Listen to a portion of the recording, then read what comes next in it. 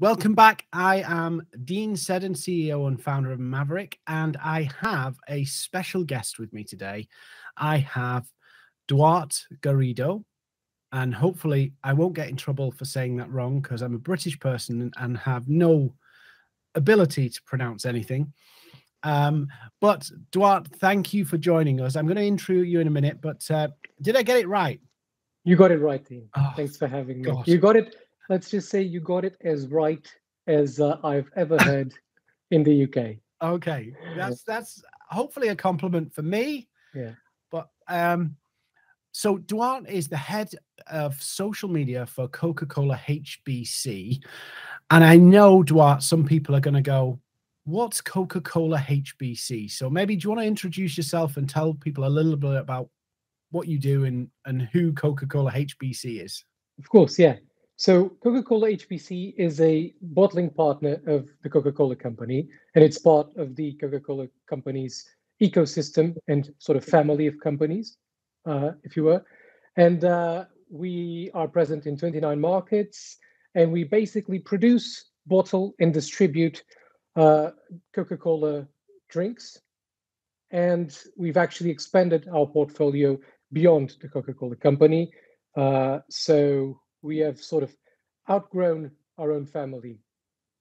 And yeah, we're one of the biggest partners. We're mostly present in Europe, but parts of Africa as well. We're actually started as a company in Lagos, Nigeria, in the 50s, Wow. and then sort of expanded onto Europe.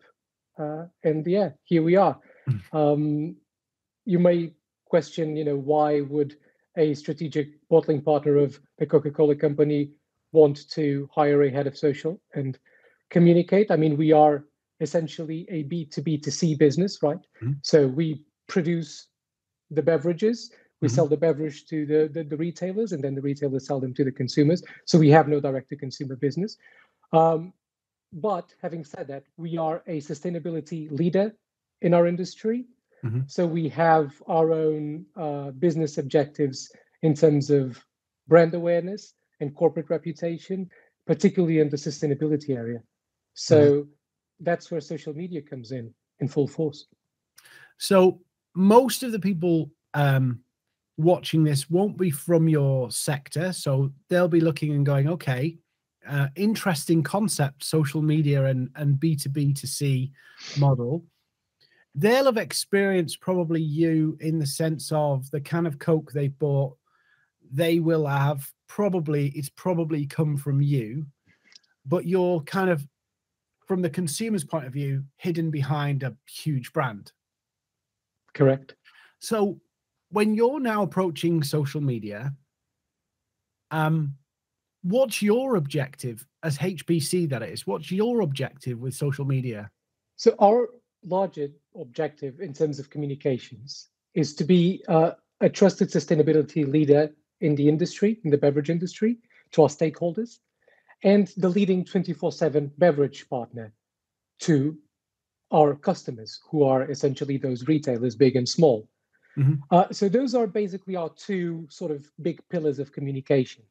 And social media obviously can play a huge part in that, because we can identify where those communities are, and we can cement our reputation and create a relationship of trust between us and that community. So I know you're a big fan of not creating echo chambers on social media, as I am. And that's not what we are aiming to do. We're aiming to create conversations and to cement our position as subject matter experts and thought leaders in the sustainability area within the beverage industry.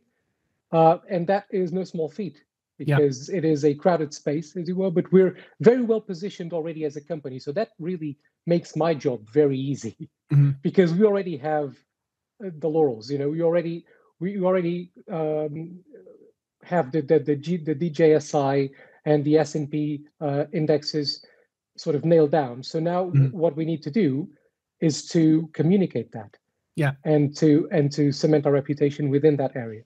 So let me, we might go a bit off topic, but that's all good, because I think we kind of said we might end up all over everywhere. There's kind of 2 or 3 broad categories of how people are using social media. I think three, very broad here, but there's the people who are using it for the kind of corporate communications, the shareholder stuff. Yeah. The big, like, key messages of the whole company. I tend to find that a lot of that doesn't really engage the market per se, or the people, your stakeholders, other than it reassures. Yeah. Then you've got the people looking to go, actually, what we want to do is cement some key messages with our market. And then you've got the people who we want to sell to our market. Are you in the middle group there, or are you going for the top end group? I would say we're a bit all over it. I don't think we're exclusively in one, operating in one of those pillars, because we do want to become sort of thought leaders, and for that we do need to do some key corporate communications. What we stand for as a company, who we are, what we do, what we want to achieve, our growth story, our objectives for the year. I mean, social media is a place where we can communicate to our stakeholders, including our shareholders, including investors. We also have a big venture capital sort of arm that we want to we want to communicate that part of the business on social media, find companies that are interested in creating new and exciting technologies around the sustainability area, mostly focused on packaging and recycling. So we're a bit all over the place. And we also obviously want to cement all our brand's reputation on social media, which will ultimately be for the eyes of the consumer, for the end consumer, not our clients, not the retailers, but the consumer who actually goes onto the Tesco's of the world and buys the Coke bottle or the Monster bottle, or goes on to Costa, buys the Costa coffee can. So all these brands, we represent them in a way as well. Yeah. So it's a tricky business on social, because we have to be a bit like an octopus and operate in many different areas. And the downside now with social media, there's loads of great stuff you can do with social media, but the downside is, particularly as like when you build a brand and put a brand on social media, you've got your objective, but we're an organization of components, which are people, and we're trying to influence people and engage people and build a community of people around our social media accounts. But equally, and this is a kind of spin-off, the people within our companies can be just as big and powerful a voice in showing what a great company it is, and all of that fun stuff, because more and more companies, I think, are really realizing the power of their people and the influence of their people, and how some of the kind of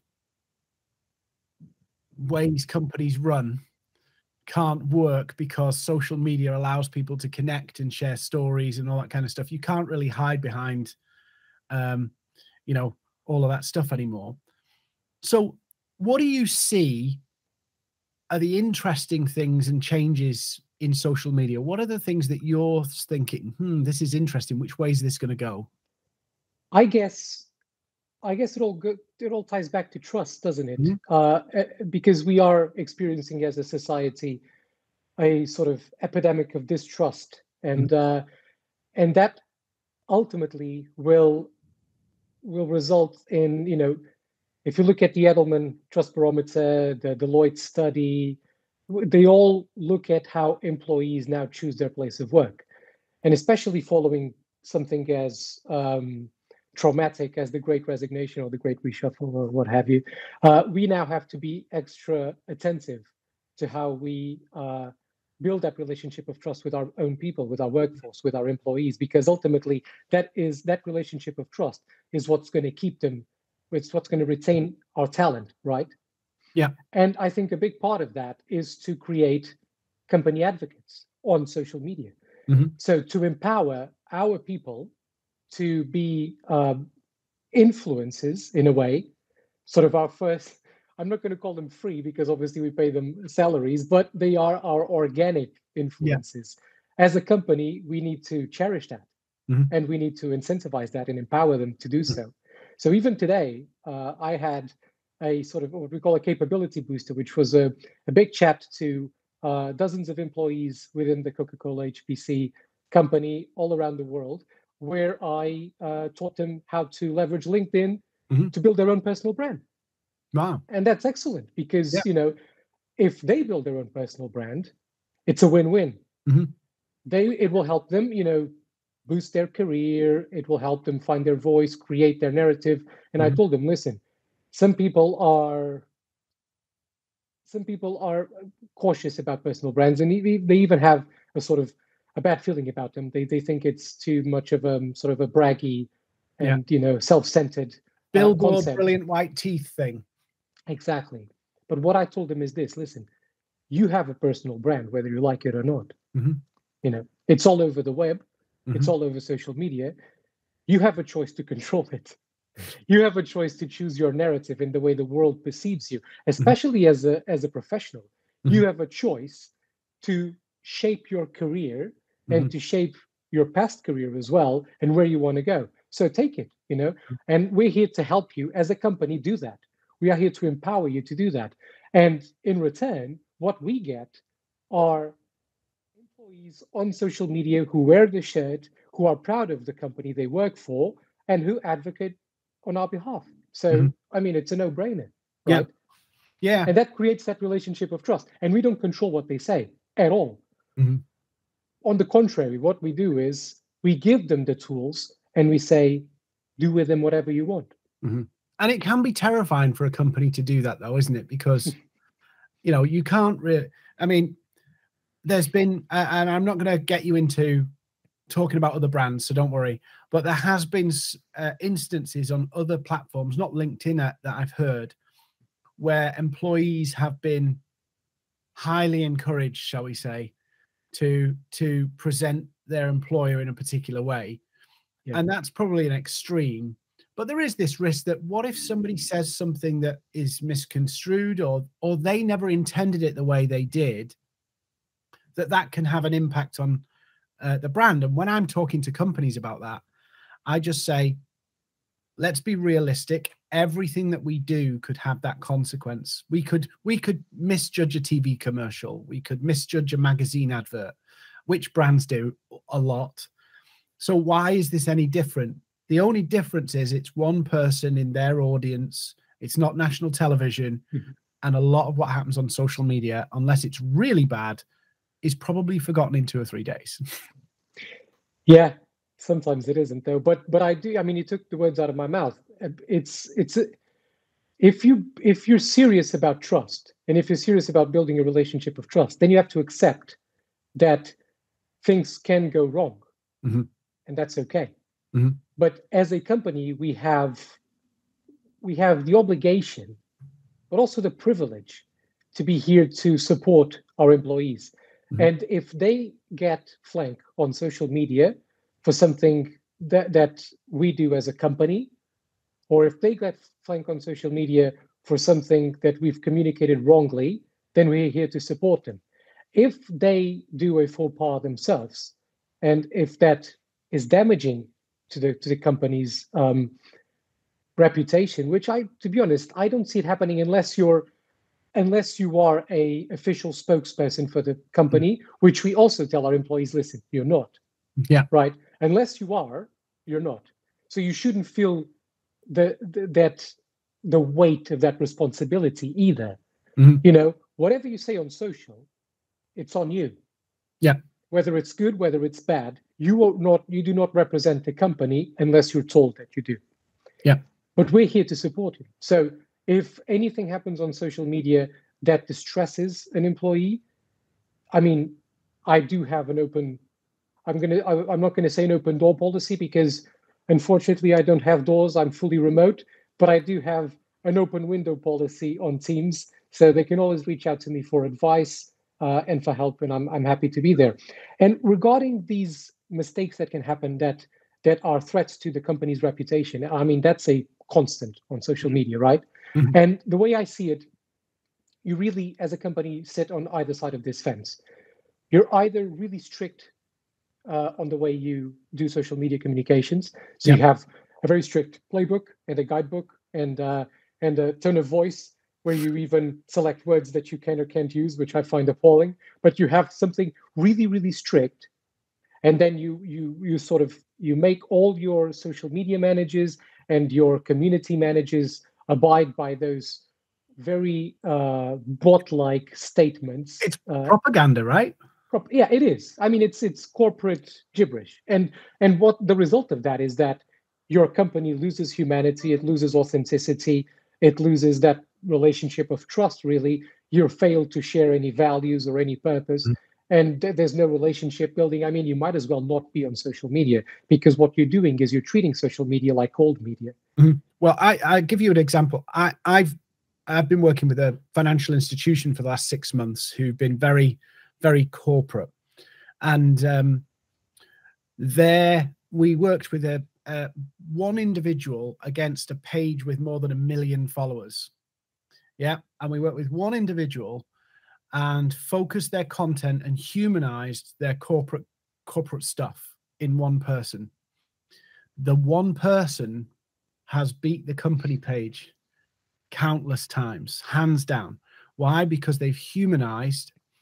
And I think there's something I want to pick up on what you said with the trust piece here. When we come to the trust piece you mentioned there, I think when a company goes to that kind of corporatized, strict, there's the engagement disappears, the interest disappears from the audiences. So you're controlling it at the cost of the crowd. But we've just been working with a company, financial services business, thousands of employees, more than 1 million followers on their LinkedIn. We worked with one individual, and the one individual was hands down beating the page just because we were humanizing the content that they were putting out. So I think there is a trust piece about that is pivotal on this humanized element. Yeah, it's real. Yeah, that's the first thing. But I also think, and this might seem really simple, but I think this is important. Integrity is basically where your values and your actions line up. And there's no trust without integrity. And there's no people won't see your integrity without consistency. In other words, if you go onto social media and just push a message once, it doesn't mean anything. It's once. People trust things because they've consistently seen the same message, the same actions, the same values playing out. How do you see that whole trust, consistency, and integrity thing fitting together on social? Well, I think you're absolutely right, particularly when it comes to humanizing the brand. And sorry, I got my dog barking in the background. You got an agreement there. Yeah, he agrees. So I think you sort of hit the nail on the head there, in the sense that I agree that a corporate page can only go so far in terms of building that relationship of trust, because ultimately, whether you're a B2B or a B2C company, I like to say we're all people to people, right? There's always a person on the other side. So the best way for you to humanize a brand, the best way for you to create that relationship of trust is really to activate your people. Mm-hmm. Being your senior leadership, which should be active on social media and should be engaged on social media, but also, like we were talking about, your whole workforce and your customers as well. Mm-hmm. Because the pyramid of trust goes probably something like, people will trust your what your customers say first, what your employees say. People will trust what your customers say first, what your employees say second, and only then will they trust what your senior management team says. Mm-hmm. And then at the very bottom of that pyramid is the company, right? The brand. So you'd have to take all of that into consideration. Mm-hmm. In terms of creating that authenticity, and like I was saying, as a company, you probably either sit on either side of this fence. Like I said, you're either very strict and create like a a guidebook and a playbook and make all your community managers, your social media managers abide by those, and Yeah. that's how you communicate and you sound bot like and authentic. Or you do like these sort of edgy brands do, like Innocent or like Oatly, which are great on social media because they sort of let their social media managers roam free. Mm-hmm. They hire very well. They hire people who are already a culture fit, who Mm-hmm. already understand the brand's tone of voice, who probably share the brand's tone of voice personally. Mm-hmm. I've met a few of them, and they do. They're all people who are naturally funny and engaging, and then they just let them do whatever they want. They go like, what? This is who we are as a brand. Now you can communicate for us, and there will be very little, Sometimes people supervision. sometimes people tie themselves in knots with tone and voice to the point where they don't know how to say anything. Agreed. Um, Agreed. I've seen one where it's like, we don't quote statistics of other brands or we don't quote statistics. We don't do this. We don't do that. We don't do that. I'm like, what do you then? What do you say? Yeah. Now I think with tone of voice, it's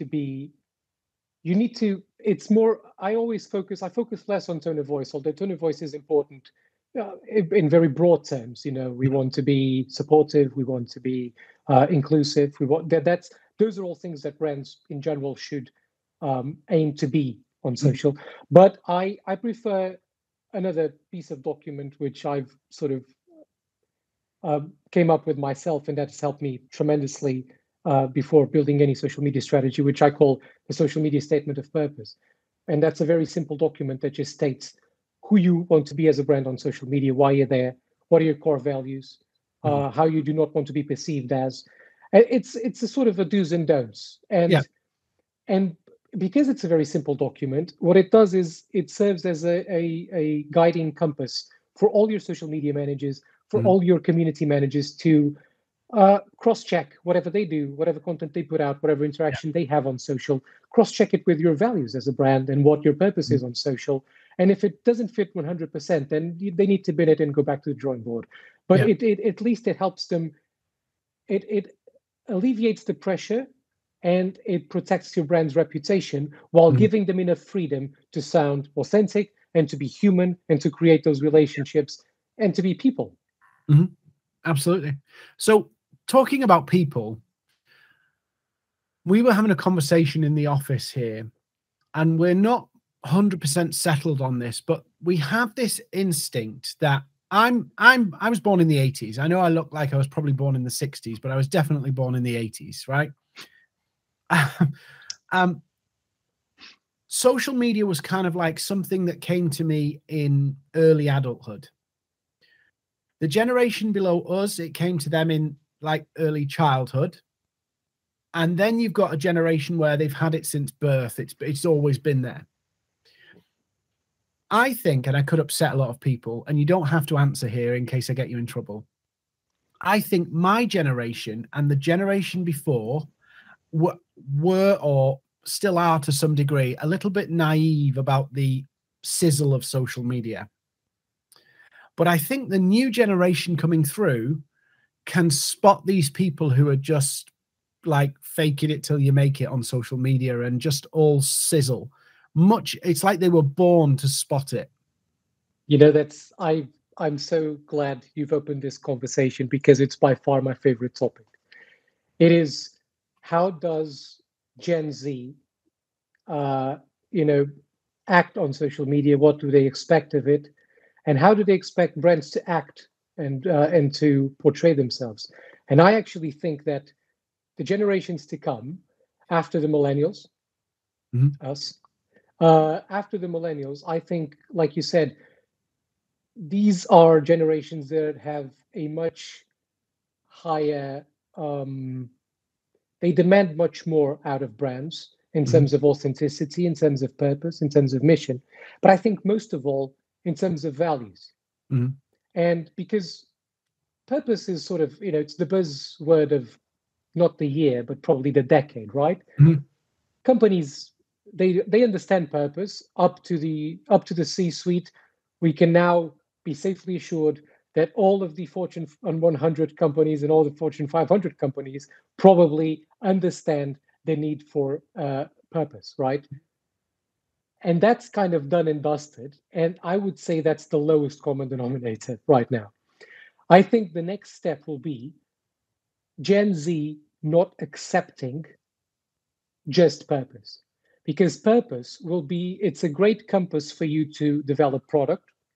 It's a great compass for you to steer your workforce in the right direction and build company culture. But as a consumer, who really wears the shirt of purpose?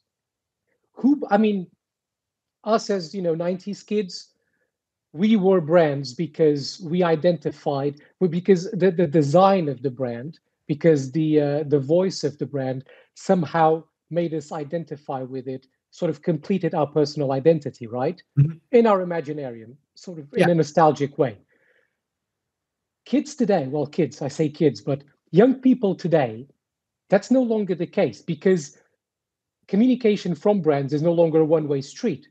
There is now a conversation, right, with social media, and they were born used to this conversation. So for them, their relationship with brands, they will need to understand what brands give them back, so that they can identify with them. So logos, brand looks and brand tone of voice, that no longer means anything to this generation. They want values. Yeah. What is this company doing apart from selling a product and making a profit that I can identify with in my set of values? Mm-hmm. And I think that's a lot of what we're seeing with the Great Resignation, is people taking a step back and saying, I no longer, my employer no longer reflects my values and what I prioritize as a person in a deeper, meaningful way. So companies need to completely rethink the way they do business. It's no longer just about purpose. Purpose is great to steer them in the right direction, but what are your values? Mm-hmm. What are you here to do? And I was looking at how companies are stepping in for governments in their shortcomings regarding climate, right? Mm-hmm. Business is stepping in for governments when it comes to doing good on climate. I would put it out there, and this is just my intuition, that the next step we will see in a decade or so a very fine line between a company and an NGO. Mm-hmm. Big companies, particularly those who are established brands and that want to remain relevant, will have to have a very solid value strategy to society in things like education, in things like climate, etc. But I digress. No, but you've got a good point there, because social media has created this two-way relationship. And if you think about it, we rewind to the 90s. Mm-hmm. Yeah, if brand puts an advert out, brand puts newspaper adverts out, newspaper wouldn't put anything out against the brand because they'd lose their advertising bucks. TV commercial, new TV news won't put anything out that compromises that. So if a brand decides we're going to greenwash or we're going to diversity wash or anything like that, they can get called out, and suddenly the voice of the consumer can make, and I don't think people get this, that the voice of the consumer can make a big multinational change their approach. Oh yeah. And we've seen it. We've seen it with so many already. Yeah. And because it's not just the consumer, mind you, because when you look specifically at social media, brands have to realize that it's not just the consumer that's looking at them. It's the investors as well. The investors are on social media. Yeah. They're looking at what you say.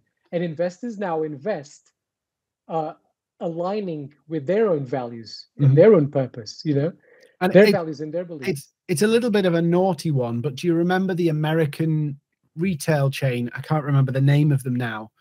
And a Reddit, people were shorting this, the big institutional investors were shorting this company on the stock market, and its value was collapsing. And then a load of people on Reddit decided to club GameStop. Yeah. And they basically, all these institutional investors lost money. Mm-hmm. So you're right. It is a two-way relationship. And if you put something on the tin, you have to have it in. So you have to deliver the goods, not just in terms of your product, but in terms of the way what you say. You can't just pander to a trend anymore. No, because it's there. No, you can't jump on bandwagons anymore. Yeah.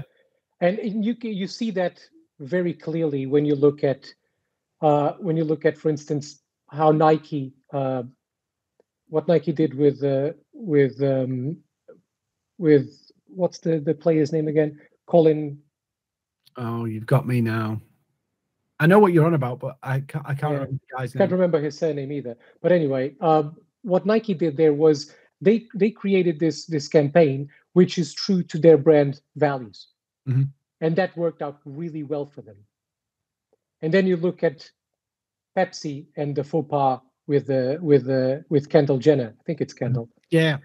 With Kendall Jenner, and you see that was a bit like it was a trend spotting exercise, and it failed because it wasn't true to their own values and it wasn't authentic, didn't come from the right place. And that Gen Z can spot that from a distance, and they will be called out.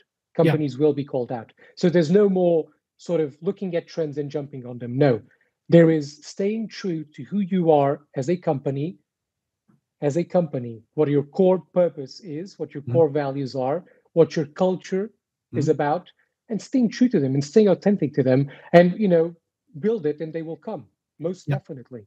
And it's not just going to be your customers, it's going to be your investors, it's going to be your employees as well. You're going to build a better workforce because you're speaking to their own values. So yeah, we live in fascinating times. And I guess that comes down to what the content you put out on social media as well, and the way you approach social media communications. There's this idea of pumping content out, of using it as, and I know you support this idea as well, because I've heard you in the past talk about this sort of one-way communication of spilling out our values or our purpose as a company on social media and then not engaging. I'm a big advocate of every time you post something out on social media as a company, anything you put out, there has to be an engagement strategy. You need to be ready as a company to engage with everyone who continues that conversation, because what you're doing is you're creating a conversation with that post, whether you like it or not. So it's your responsibility as a moderator to continue to keep that conversation going. Yeah, and I say this, I have a group of people on some of our programs, and I say, if your social media is absolutely zilch, you've got to build a community, people who are choosing to invest into spending time following, commenting, liking, sharing. If they think that nobody wants to be somebody's, amplifier, so they're doing it because, one, they agree with you, one, they believe in you, but actually they have a level of relationship with you. Now, you can't have everybody come and tour your factories and, know you all by name. Yeah. But you can build that relationship where they feel like, I'm part of this. Yeah. And that's a good point. It's the everyone, right? Why everyone? That's the other sort of fallacy of social media marketers at the moment. It's the illusion of reach. Yeah. And you go like, we need to, it's the old mantra. If you try to appeal to everyone, you appeal to no one. And that's absolutely true, always. Yeah. And you go back to, Seth Godin's smallest viable audience, or, the audience of one, and all these really powerful concepts of finding your niche and sticking to it. And that's kind of what we want to do at Coca-Cola HBC as well. Is we're not here for widespread brand awareness. That's not our game. What we want is to use social media to achieve key business objectives for the wider company. Social media is here to support that. And to support that, we need to identify where our niche stakeholders are and use social media to create conversations with them. Yeah. And that's what we're here to do. Yeah. And do you know what? We're on the same wavelength. I did a video yesterday about the 5 levels of social authority. And I'm sure there's other versions of this, but there's the people at one end who they have no authority. They're just churning out sales pitches. And it's like, buy my stuff. This is my message. Broadcasters, basically. Yeah. And then at the other end, you have the influencers, and they're like, I put a post out and loads of people do something on my command. Yeah. And I mean that in the truest sense of people who actually can put a post out and people actually do it. There's a whole space between there that you can occupy, but a lot of people think, I have to be up there. Yeah, I have to be up there. And I argue there's a sweet spot where you've got the right group of people for your goal. And that might be 200 people. That might be all you need. It might be 10,000 people. And, I don't know how many yours would be, but it doesn't matter about the millions. It's just, how big does your audience need to be to support your goals, and invest in that audience? Precisely. And be helpful to them. And that actually, you've touched in a really important topic for me, which is influences. Mm-hmm. And I believe that the concept of what an influencer has already started to change, but will change dramatically in the coming years. Because I don't believe in, and this is anecdotal, but I don't believe in the efficacy of big star influencer campaigns. Mm-hmm. And that's because I was listening to a really curious take from Gary Vee on the Super Bowl ads the other day. And they were talking about the Larry David spot on the Super Bowl. And Gary Vee was scratching his head saying, I remember Larry David, I just don't remember what the brand was. And I think that's for me personally, that's always the case.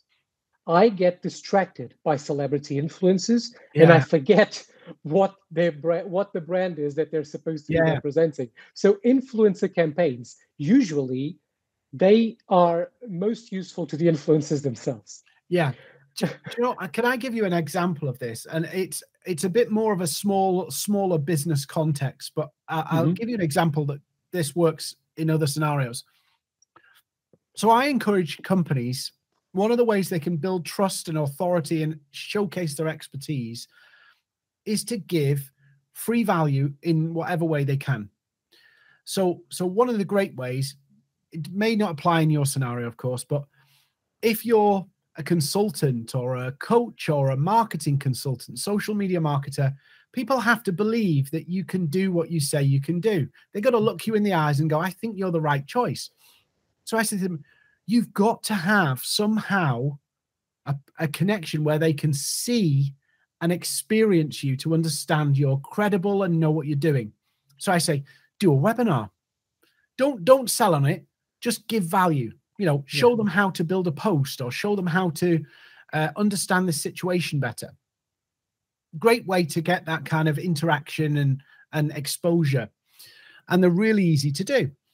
And this one company was resisting doing it in that way because they wanted big numbers. So they got a guest on. Yeah. So they brought in a well-known name, not megastar, but a well-known name in their industry to come in and do a talk. And they're thinking, we get that person in and we get that crowd. And now that crowd like us. They did it against my advice. They got 900 people. So they were like, they were ready to die and go to heaven. It was that great for them. All the feedback.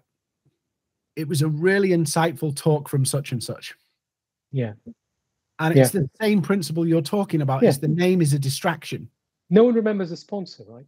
Yeah. Who remembers the sponsor? And why should they? I mean, unless you are giving value as a company, as a brand, then you should not be remembered for whatever it is that you're setting up. And that's precisely it. I mean, I think you're spot on when you talk about providing free value. And I'm talking about these solopreneurs and these smaller businesses that are trying to make it. I think absolutely give content away for free. Give valuable content away for free, because that is, and to your smallest viable audience, build that smallest viable audience, because that's how you become a subject matter expert. Mm-hmm. And those are going to be your influencers. Yeah. Those are going to be the people who talk to other people about how much they trust you, right? And then if they want to buy a product and you happen to be selling it, or if they need a service that you happen to be providing, they'll spend their money on you because the relationship and the trust is already there. Yeah, absolutely.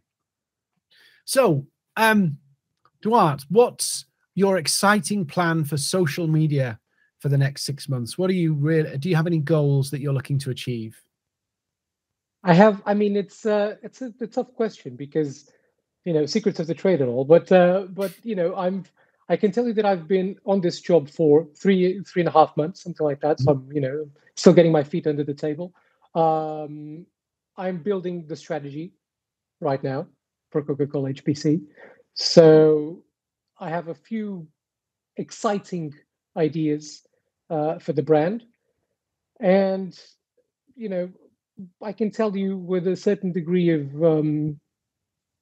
caution, because I think this is going to take flight, but you can never be sure, that I want us to be, if one of our goals is to become a subject matter expert and the sort of the industry leader when it comes to sustainability, right? Mm-hmm. The voice, then my thought process was, okay, we can either go out to the rooftop, which is arguably paid advertising, or paid social posts, and shout as loud as we can that we have just ranked really high on the DJSI or the S&P, or we can create a platform to our smallest viable audience, to the sustainability leaders within our industry, like a podcast, for instance, where we invite these leaders to come in to talk about their sustainability efforts. We hear what other companies are doing within our industry regarding sustainability, and we become a platform where other people come to us. By building that platform, what you're doing essentially is you are cementing your reputation and you are creating trust in your brand in the sustainability area. So, I mean, this is one example of something we could do. I'm not saying we will do it, but it's one idea that I've entertained, and there's more like that. I think the great thing about organic is, paid does give you a very big megaphone. It's very expensive, but it gives you a very big megaphone. But one of the things about organic, just to kind of come full circle on your trust piece, is people discover the content. And so people approach it in a different way than an ad. Oh, you're putting this in front of me because you want something, versus I found this, so it's interesting. There's almost like this automatic perception that an ad, there's a hidden agenda, which there is. Again, we are exactly in the same wavelength here. I'm Mr. Organic. I'm from food to drinks to everything, but especially on social media, I always prefer organic because did you know, and this is anecdotal. You don't trust the guy with the Lamborghini who wants to just help you? Does he even drive that Lamborghini? Well, he does for an hour whilst he's renting it. Exactly. But anecdotally, look at this. I read this the other day, and it cracked me up. Did you know that you're more likely to be trained as a Navy SEAL than you are to click on a banner ad? This came from LinkedIn Marketing Solutions, so I trust that it's true. But it is the funniest, reflection of what paid social media ads are. I mean, unless you do ABM, account-based marketing, really seriously, and you're a B2B, and that in that way paid is useful because you're not targeting for reach, you're targeting a specific person or a specific set of people with a specific message. That's fine. That's smart paid. But boosting posts on Facebook, that gets you nothing.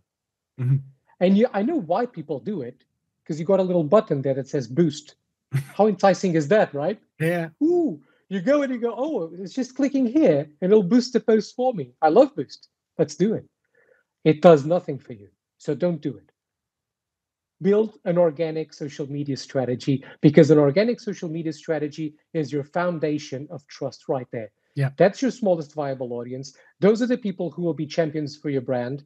That's how you will manage to scale up in time. And then eventually, when you've got that community, when you've set your values as a brand and you've communicated them to the people that matter to you, then sure, do a bit of paid for reach if you want. That's fine. But I don't care about paid, and I don't care about reach personally. Ads won't replace a community. Absolutely not. Yeah. Never. Because ultimately, what's the conversion rate there? And even if there is a conversion rate, what's the return on investment? Ads are expensive. They'll become more expensive with time. So, you know, quoting, I think it's Mark Twain who said something like, reports on the death of well, in this case, organic, have been wildly exaggerated. I agree. Yeah. I think that organic is here to stay. And I don't think this pay-to-play tendency is going to take over social media like everyone thinks it will. And if you look, there's somebody I find really insightful, Mark Ritson. He's a bit provocative, but his common sense approach of top of the tree of all marketing is that top of mind word of mouth. You still can't beat it. It's the, you know, even down to TV commercials and some of the big things that help you get the message out. He firmly believes in terms of the long-term benefit.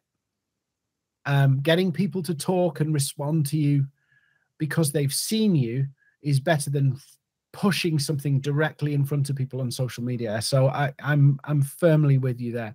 Duarte, we are out of time, but this has been an absolute pleasure to have you on. I want to do this again, and we'll put the world to rights again. If people want to connect with you, I'll put your LinkedIn URL here because you're Mr. LinkedIn too. I'll put your links in there, but I really appreciate you coming on the podcast, and I'm looking forward to seeing what you get up to on social media. So thanks. It was my pleasure. Thank you very much for having me, Dino. It was a great chat, really great chat. Thank you.